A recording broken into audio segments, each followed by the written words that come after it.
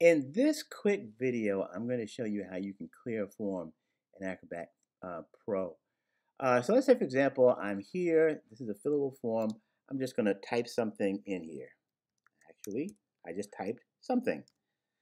All right, so now what I want to do is I want to clear this thing. And it's really pretty easy, especially if you have, and this is for Acrobat Pro. I'm not exactly sure if you can do it or how it's done in Reader, but in Pro it's pretty easy. All right, so if you have your tools here on the side, or whether you go up into tools in your menu right here, all right, you can tap on the form icon right here.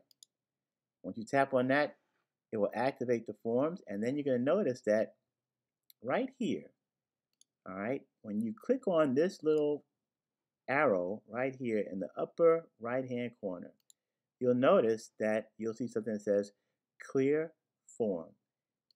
Tap on that. So then if I close it out, all gone. So that's how you can clear a form in Acrobat Pro. Okay, hopefully that helps.